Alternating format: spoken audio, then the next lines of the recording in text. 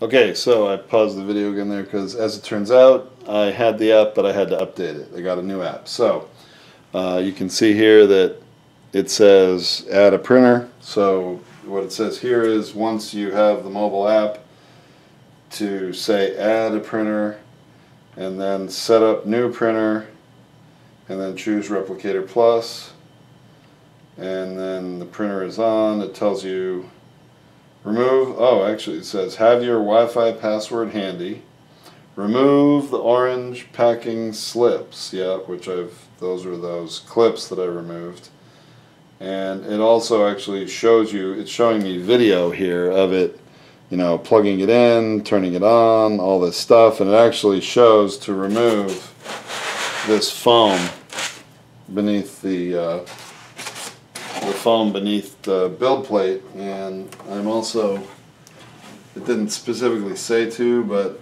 I'm removing, there's a couple small pieces of orange tape here that don't seem to be very important there. So printer is on, and then so it says ready to pair, and so what the printer is doing is creating a Wi-Fi hotspot that's going to connect with the app. I've had that experience with one other 3D printer that I've reviewed. It was the Polar 3D. That Polar 3D printer, very impressive for only, I think it was like $599 printer, created its own Wi-Fi hotspot as well for you to connect with it, and then you would, you know, get it set up for your own Wi-Fi network. So it's doing the same thing. And then it says hotspot is active, and there we go, connecting to the printer's hotspot Wi-Fi settings, and it says return to the app once connected. Oh, so I'm supposed to go out now to my Wi-Fi settings is what I'm supposed to do, and choose the MakerBot setup network and connect to it. And then once I do, now I go back to the MakerBot app, which I've done, and it's saying the phone is authenticating to the printer, it's pairing with it, and then, well, phone is now paired. Okay, name the printer. Okay, we'll give it a name.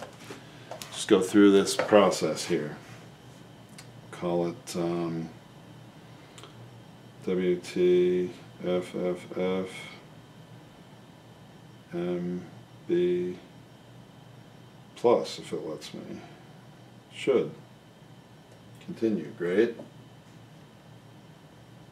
Choose a Wi-Fi network. Now this one's going to be complex because my Wi-Fi SSID is hidden.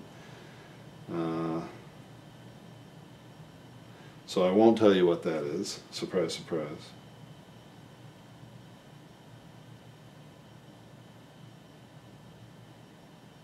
I always hate it when I do this because I have one of the longest stinking passwords for my home Wi-Fi network.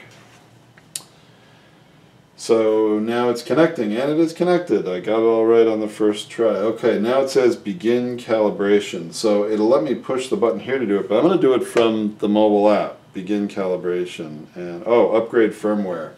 This happens a lot of the time. So it's detected there's a new version of the firmware for this printer, and I should upgrade it. So I'm going to do it from the phone, say upgrade, and see what happens.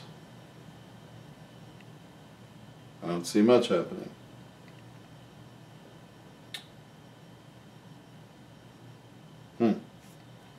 Well, would be nice if it said that it was doing something. Well, it wants to go through calibration. Now it's interesting, nothing has told me to install Smart Extruder Plus yet, so I haven't done that. Nothing's happening, so I'm going to say begin calibration. See what it says here. Calibrate printer, now attach the Smart Extruder. This is very interesting. You can see here on the app that it's showing a video of attaching the Smart Extruder Plus to the printer. So the app makes this actually fairly easy here. to understand what you're supposed to do. So I'm going to unwrap the Smart Extruder Plus that came with it. Looks like I've got a piece of orange tape I need to remove, and it's another little plastic cover, and then attach the Smart Extruder. So let's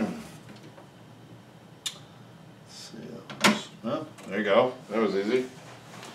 Now Smart Extruder attached. This is really interesting. So I'm seeing that both on the LCD display of the 3D printer and on the mobile app, I'm getting the same instructions, and so I can do it, I can tell it from the app, or I can just push the button here. So I'm telling it to continue and calibrate.